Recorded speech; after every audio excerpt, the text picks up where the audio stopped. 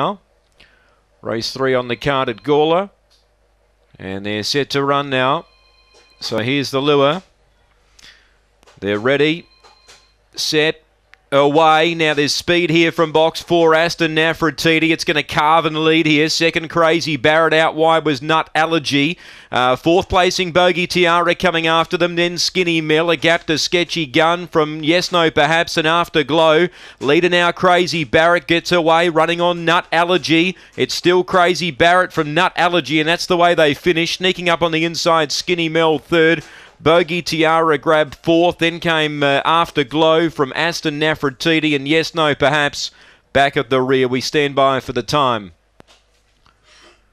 23:10, 3:58 confirmed here. 2 gets fourth, Bogey Tiara. 3:58 and 2, 23:10 the time. 2.5 by a length and a half, 2.5 a length and a half. After race 3 on the card, 8:84 the early sectional.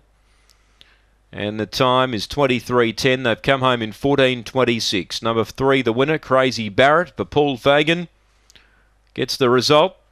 Ahead of 5, 8 and 2 after race 3 on the card. It was a difficult race to assess on paper.